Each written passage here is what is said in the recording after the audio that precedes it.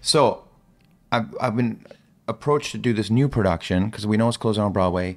Broadway Italia wants to do a new production of Phantom that's going to hopefully do a world tour, and who knows, maybe that's what will come back.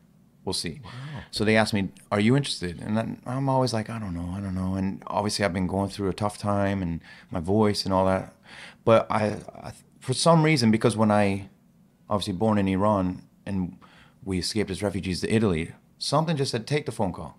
And my whole life has been about instincts, which were very similar in that sense.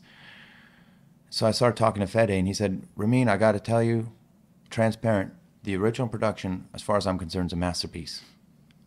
And I've always thought that, because I said, it's not about bettering it, it's about how do we continue it.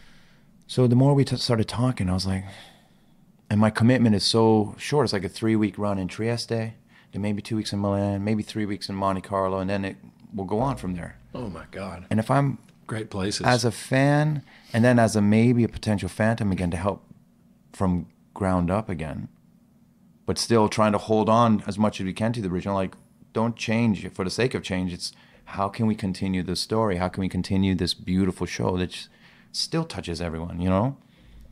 And if there's a way of, because I do think it'll come back to Broadway, and if I can have a hand in that, why not?